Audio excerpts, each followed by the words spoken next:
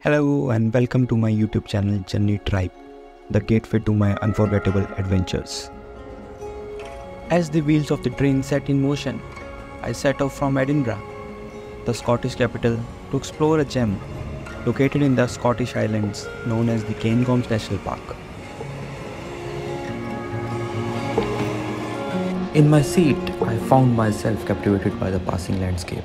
As I gazed outside my window, I was greeted by a series of small mountains that stood tall and proud against the horizon. The vibrant green fields below seemed to stretch endlessly, while the sunlight delicately danced upon the surface of a flowing river. All of this painted a picture-perfect view, signaling the start of summer.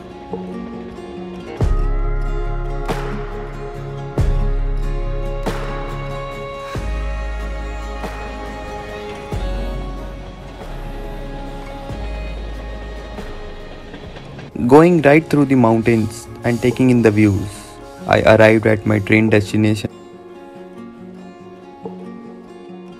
Nestled between these peaks is the vibrant Scottish town of Aviemore. From here, I hopped on the bus and started towards my base. I stayed in a hostel located in the Glenmore range, which took 20 minutes by bus from Aviemore. Here, all the buses are run by Stagecoach, and the timetable of the bus can be found on their website. Here, we get the first peak of snow on the mountains. However, the temperature here was much warmer than expected, around 5 degrees Celsius more than Edinburgh.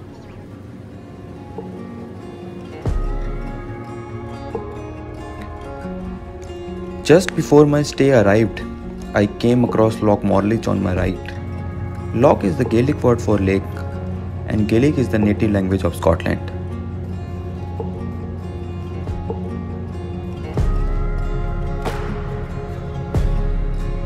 The hostel was on a steep height, but the location was perfect for views and assessing nearby spots.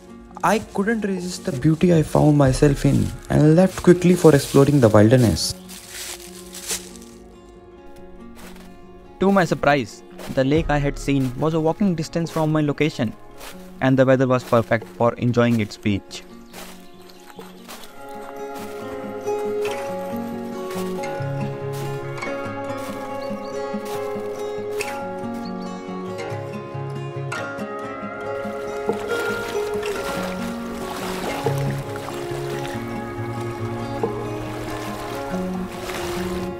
As I made my way from one side of Loch Morlich to the other, I followed a winding path through a beautiful forest known as the Glenmore Forest Park.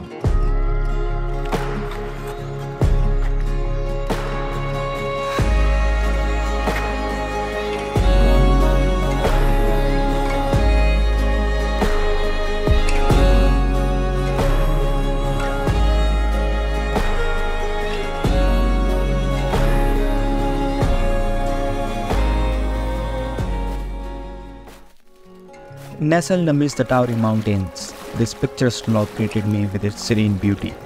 The shimmering waters reflected the surrounding landscape, creating a mesmerizing spectacle. For the rest of the evening, I sat down, enjoying the sunset, feeling the breeze, and letting the peaceful ambience wash over me.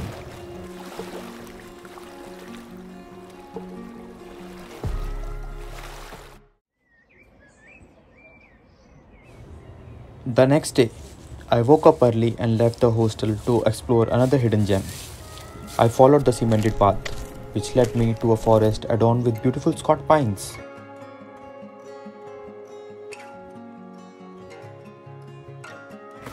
As I continued, the trail became narrower and rougher to walk on.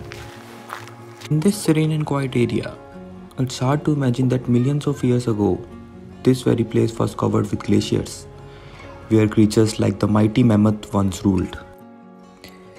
Throughout the walk, these blue signboards were present to give information about the area.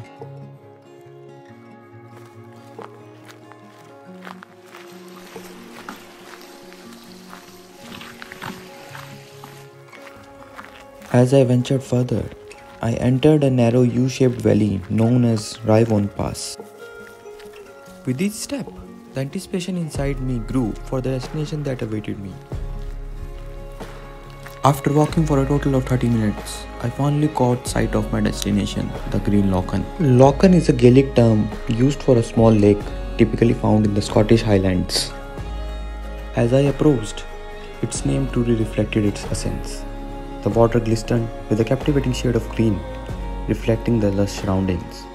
Wispy clouds gently drifted above, adding a touch of ethereal beauty to the scene. In that moment, I used my magical spell to summon the clouds, and to my surprise, they obliged. After this spectacle show, I decided to move forward and explore the rest of the lake.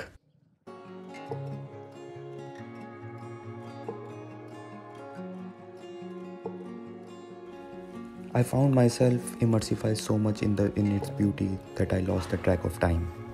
With a heavy heart, I said goodbye to this place and moved back to my hostel. And by this time, people have risen up and started with their morning activity. After returning from the Lochan, I enjoyed a hearty breakfast and made my way to the bus stop right outside my hostel. My next destination was Nethy Bridge, also known as the Forest Village. I hopped on the bus headed towards Crenton-upon-Spey, which would conveniently take me there. It's worth noting that the bus services operate on a limited availability, especially on Saturdays and Sundays.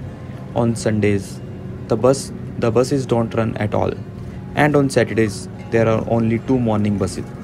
So, if you are planning to explore the park using public transport, it's advisable to do so on weekdays for a smoother journey.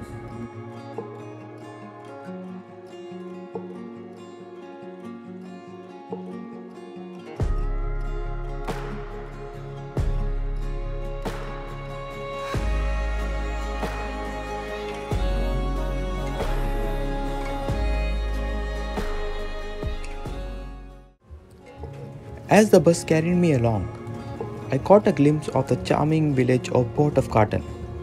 The village was adorned with small and cute cottages, their gardens bustling with vibrant colors, which exuded a quaint and peaceful vibe. Being short of time, I was not able to get off the bus to explore this small village. Another way to reach this village is through a steam train which runs from Aviemore and stops right at this spot. As I was traveling on a budget, I took the bus, which cost much less than the train. As the bus drove through the countryside, the fields of golden rapeseed flowers created a vibrant carpet, while the tree-lined road guided the path with picture-perfect beauty.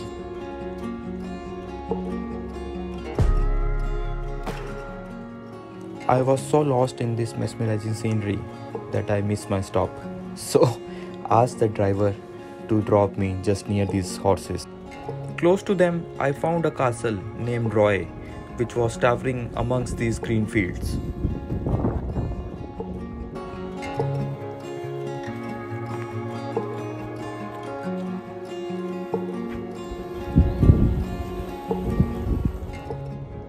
Its ancient walls whispered tales of centuries past, evoking a sense of awe and wonder.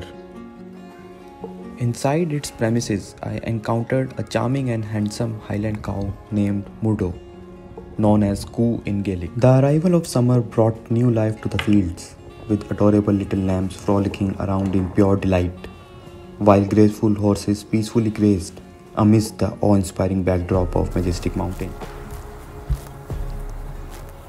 Inspired by the surroundings, I walked through the forest behind these fields and reached the small and quiet village of Nethy Bridge.